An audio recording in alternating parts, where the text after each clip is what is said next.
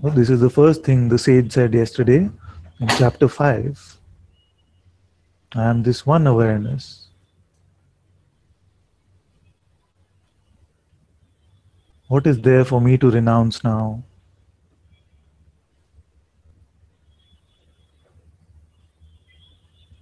There is nothing to be done.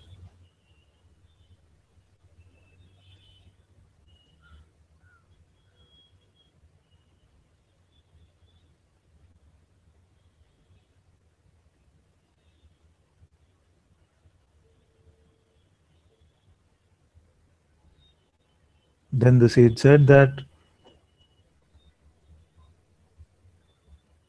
if the appearance does appear, know that this universe and everything that comes takes birth within this one awareness.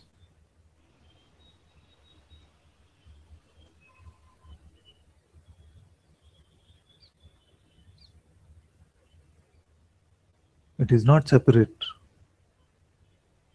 It can only seem to be qualitatively different.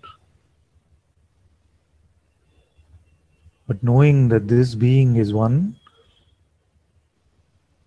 with the self, there are no two. And because there are no two, there is no suffering, there is no idea of separation.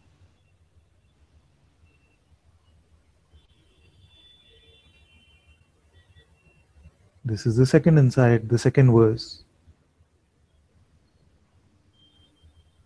The third verse was that all of this, just like an appearance of foam on the top layer of water,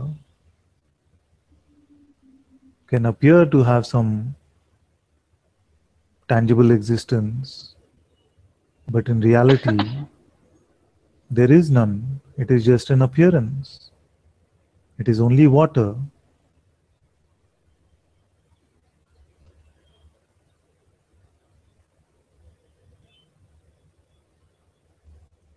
Just like a bracelet is only gold.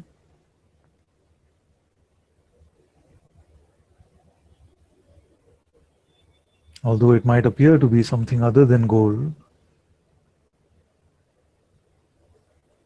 And his most famous example, just like a rope can appear to be a snake, but actually just remains the rope. In the same way, this universe is just an appearance, coming and going. And that which comes and goes is not real.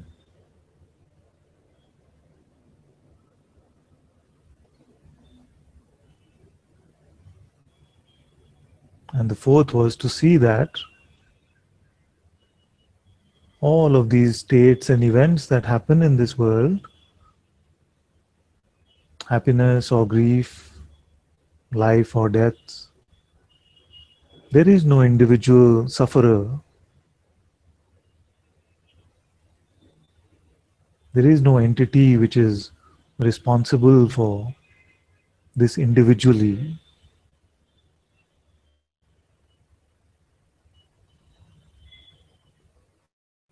Consciousness has the entire infinite space in which everything can be experienced. And it remains unhurt. Just like the sky remains unhurt, even if the darkest cloud passes through it.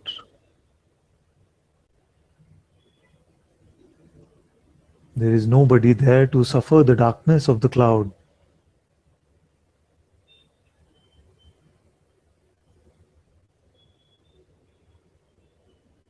To see this, that there is no individual experiencer, is to come to our open surrender, this open acceptance of all there is.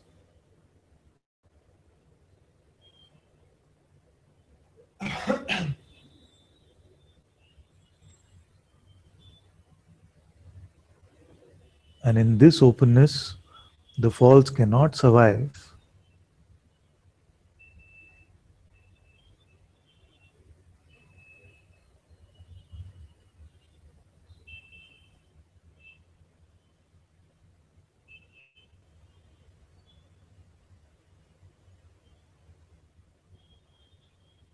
So these are the four main insights, or the four ways, as the sage called them, to come to this dissolution.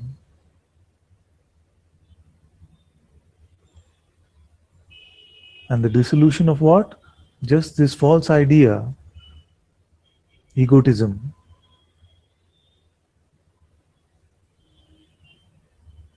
I am the doer, I am the experiencer, I am guilty, I am unworthy, I am free, I got it, I will never get it. All these are just the representations of a non existent one. There is nobody here to whom this kind of I can apply. The I with conditions.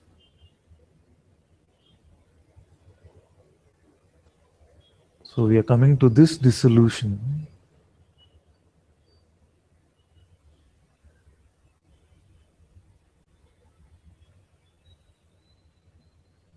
So allow that to leave, which can leave, allow it to leave.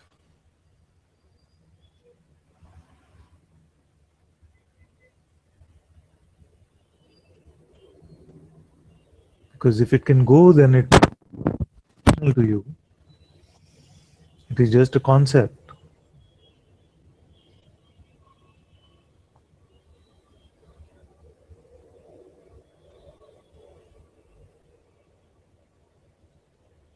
Even if you were to speak phenomenally for a minute, there is nothing that can happen in this movie that can actually hurt you in reality.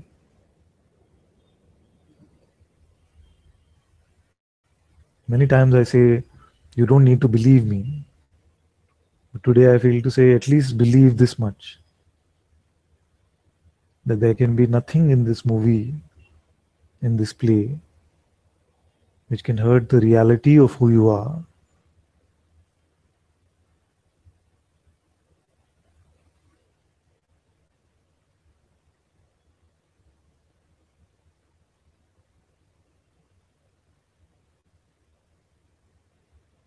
This will make you open.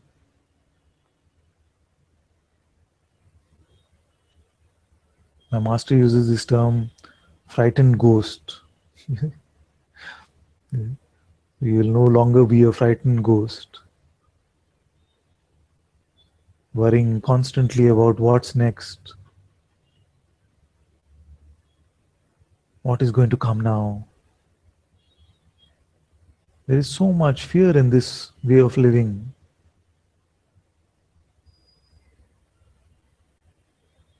Constantly trying to prepare us, face the next moment, living in fear of what it might throw up, trying to control our circumstances and our life.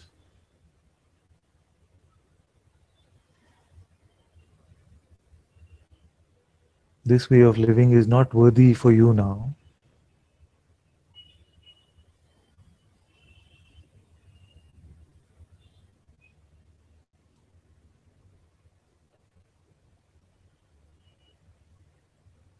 Let whatever has to come, come.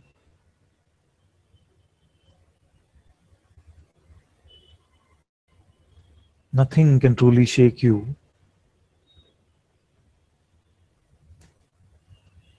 Even the shaking you will see.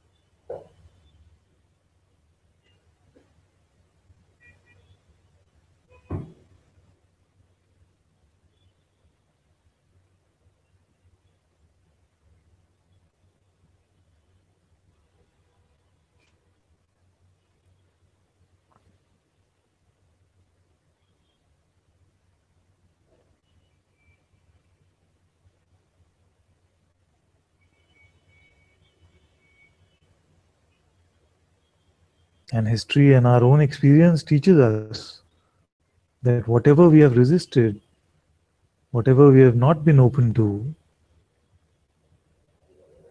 it keeps repeating in one way or the other. It just persists.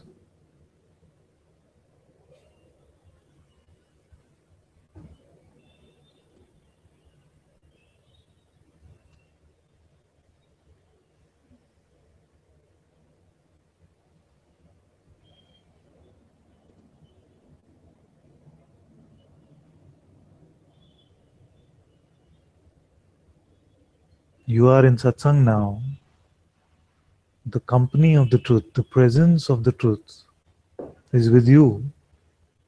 That is the true meaning of satsang.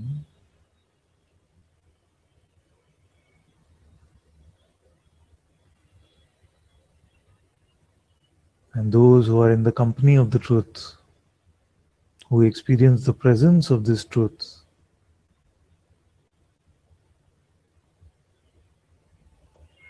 find that their life becomes fearless.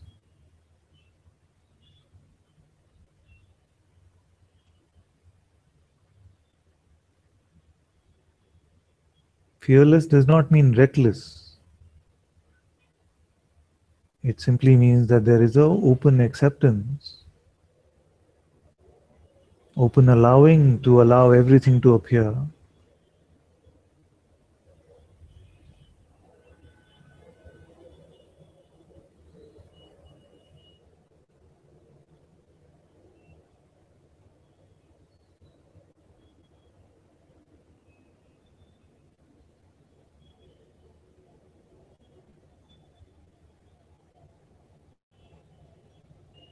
Seeing this for yourself, knowing this to be true, be free.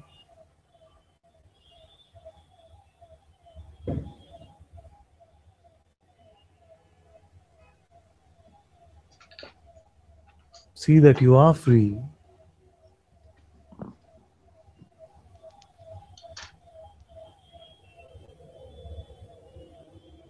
You will find that nothing can bind you.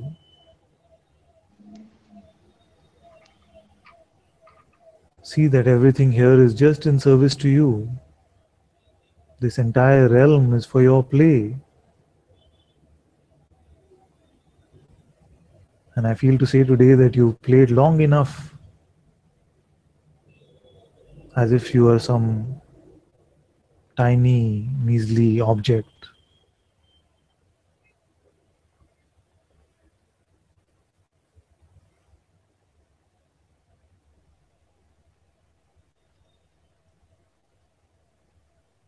Play now as your truest dynamic expression. Play as God.